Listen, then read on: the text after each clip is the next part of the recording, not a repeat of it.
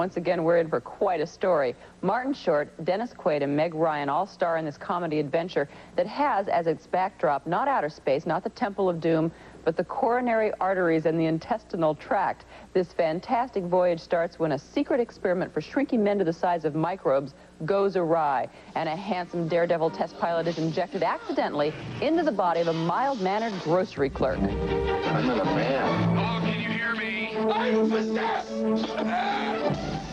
How you doing, Jack?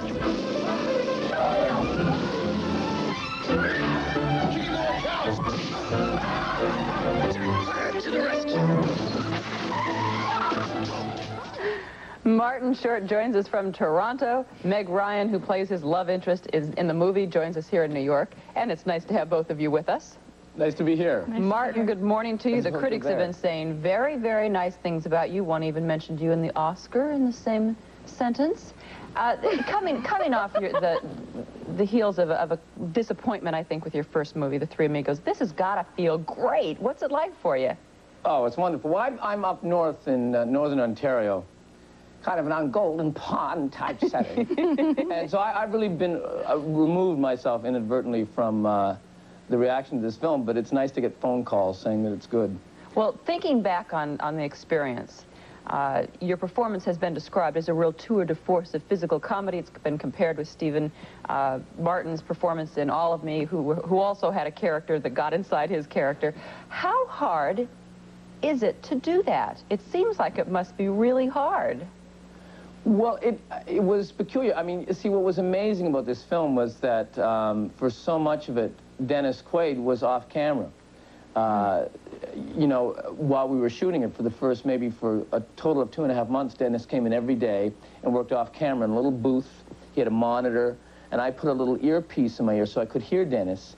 But Meg couldn't hear, so if we were doing a scene with Meg and I, only I could hear Dennis talking to me, and Meg would just kind of stand there going... So at least you heard that little voice, though, but you didn't. How hard is it to play the straight man or the straight woman? Trust me, Joan, I am not as gifted as to just do it. Dennis was constantly cutting and making my performance. And then Meg, you Joe Dante didn't help. I mean, it didn't help. Joe Dante didn't hurt either. Oh, yeah. I mean, truthfully, it was... Oh, Joe's going to kill me now. But for Meg, I didn't help.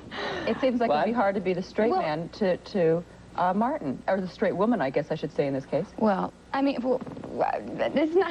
I mean, it's just they have. I guess apparently so much footage of me just. I mean, outtakes of just falling underneath tables, laughing. Hysterical. Hysterical. He is the funniest man on the planet. This one, you know. And you know, when I saw the movie, when I finally saw it, I thought, God, all these scenes that I thought were just between two people are between three, and there you had this whole other thing going on, and I was completely oblivious to it most of the time. What did you think when you first saw it? Because as I understand it, I think they looked at about 400 actresses, and you were called in, what, about 2 weeks before shooting, right? I think, yeah, I auditioned for the movie, yeah, 2 or 3 weeks before. Is that right? I can't even remember anymore. Yeah. And did you think it was just a completely insane script? Oh, I loved the script. And I thought I had no chance. I mean, Martin Short, Steven Spielberg, Joe Dante, Dennis Quaid, me. All right, we've got a scene right now of the two of you, a calm, peaceful scene from Innerspace. In it, Martin's character is beginning to fall for the girlfriend of the guy who is temporarily sharing his body, if you follow. How do I look?